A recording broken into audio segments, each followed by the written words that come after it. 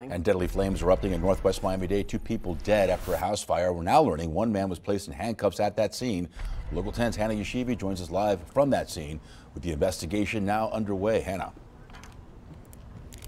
Louis, the fire started around 3 this morning. 2 people were rushed to the hospital, but they did not survive their injuries. The fire happened at this home behind me in the neighborhood of Brownsville, right here in northwest Miami-Dade.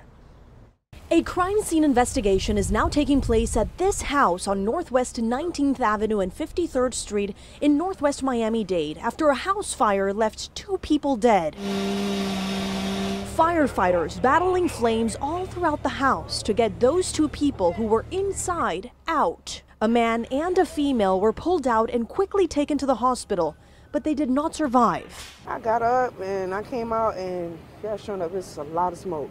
It was white down there, white smoke. Apparently, there was some type of altercation prior to the fire starting. Things escalated and the house went up in flames. Detectives and a canine sniffing for accelerants were seen all morning long here at the scene, piecing together what could have led to this Friday morning incident. We spoke to a person who lived inside the house who shows us his burns.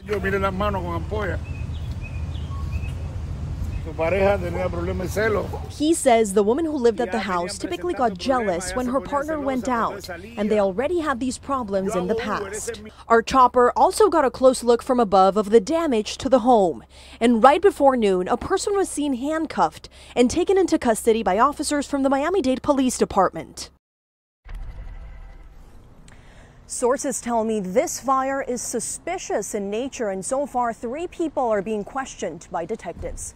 We're live in northwest Miami-Dade. Hannah Yeshivi, Local 10 News. Hannah, thank you.